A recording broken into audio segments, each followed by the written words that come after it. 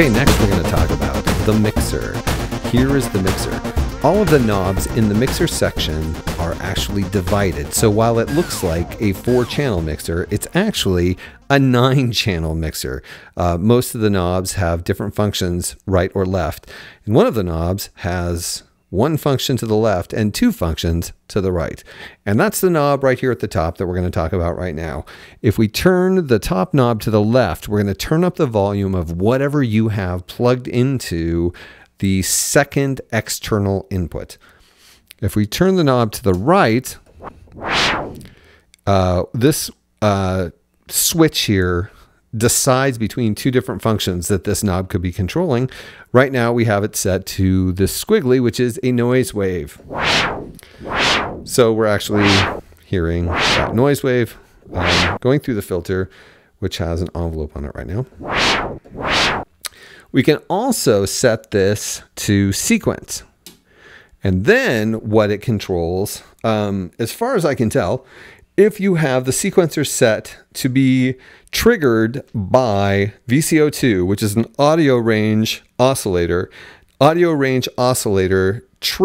the steps of the sequencer, causing it to move between the steps at an audio rate, which is a very fast rate, turns the sequencer into a wave shape generator, which is totally bizarre. But when you have this set to sequencer and it's set up in the right way, this turns up the volume of that. It's a very weird sound. And then as you change the voltages for the different steps, it changes aspects of the timbre of that sound.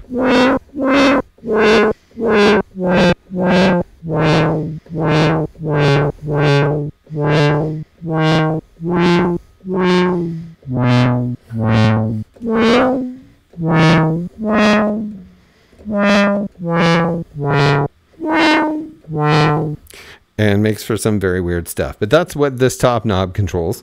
The next knob down is the control for the volumes of the sub-oscillators. There's a sub-oscillator for oscillator 1 and a sub-oscillator for oscillator 2. If we turn to the left, we're going to get the sub-oscillator for oscillator 1, which generates a square wave an octave below what oscillator 1 is set to. This is the squarest sounding of the square waves on the synthesizer. So if you're just looking for a square wave oscillator, here you go. I have this tune kind of high right now, but we can turn that down so that it sounds actually like a sub-oscillator. And if we turn to the right, we're going to get 2 octaves below whatever oscillator 2 is set to,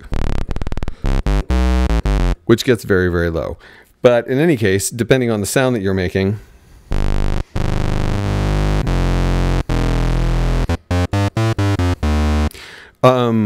using the sub-oscillator can generate a serious low end when you need it.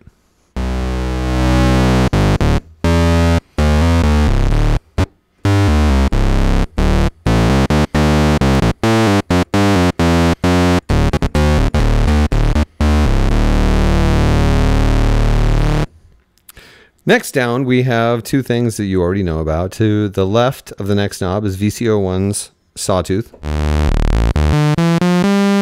To the right is VCO1's square wave. To the left of the next knob, sawtooth of oscillator 2. To the right is the square wave of oscillator 2.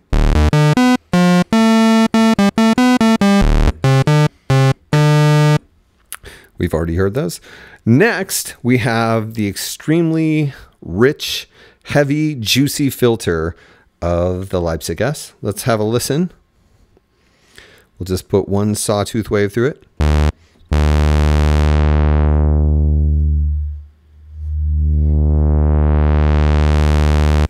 These oscillators are thick, fat oscillators, and this filter is a thick, fat filter. So the result you get is quite a rich, intensely fat sound.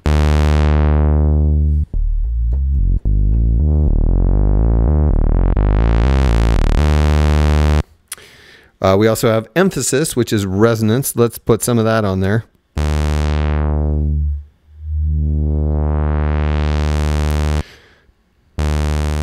We'll bit more.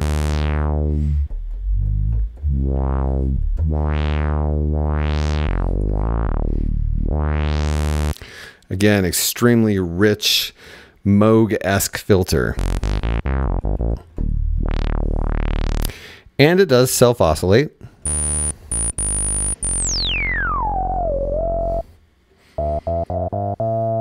And you can use key tracking to get it, get that self-oscillation to track the keys to a degree.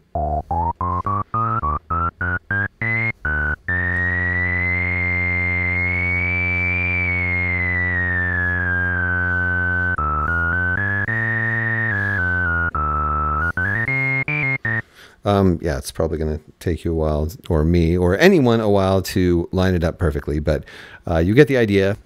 Okay, so that is key track, but we also have another function of key track, which is basically having the keys control the filter cutoff point so that the lower notes are darker and the higher notes are brighter.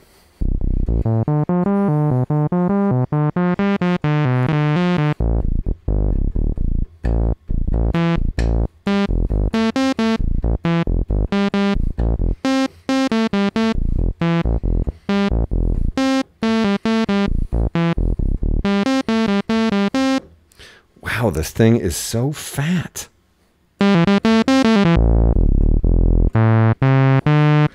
Now below that, we also have, now this is a unique function. We have another one of those dual function knobs. And on this one, you know, usually in synthesizers, you have a dedicated envelope to the filter, or you have a single envelope, which not only controls the amp, but also controls the filter. In this case, in the case of this synthesizer, we have two envelopes, and neither are particularly dedicated to one thing, although there are dedicated functions. But for example, you have the ability to decide whether it's envelope 1 that's going to control the filter or envelope 2. Turning to the left will give you envelope 1.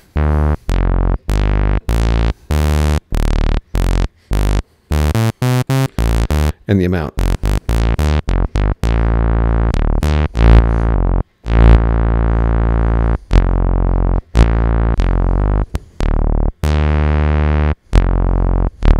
Turning to the right will give you envelope 2.